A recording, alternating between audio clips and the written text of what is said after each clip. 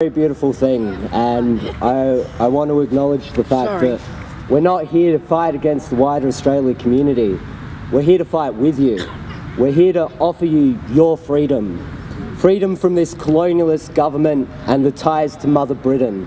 Give you strength and let you be part of a story that is the first song of humankind, of the oldest culture in human existence. We offer that hand to you to learn knowledge. We offer you the hand to be part of it, to be part of our society and to love this land like we do and know a bliss that we have known for eons. We can show you the way to your freedom. We just need you to stand beside us. We're not looking for a hand up, we're offering it to you. We're here to fight for everyone and to make sure our song is still told. Don't deny your own power and know that you are all law people now. You contain an element of the story and it is your job to pass on that story. We all have the power. We all have the knowledge and we're willing to share it.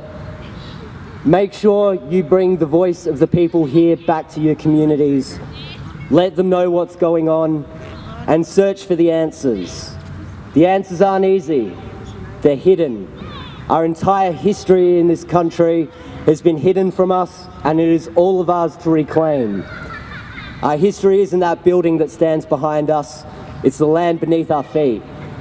Know it, love it, and stand strong.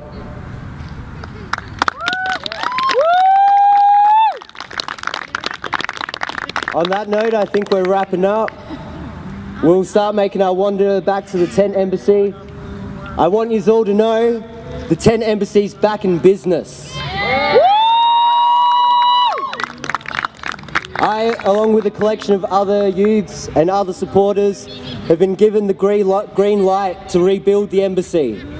Sadly, we're in the exact same position we were 43 years ago. No representation, no respect, no consent. We're here to fashion the spear of the embassy sharp again. Sharp out of knowledge, truth and love. And because we're fighting with those weapons, we're going to win. So let's go get a feed, eh?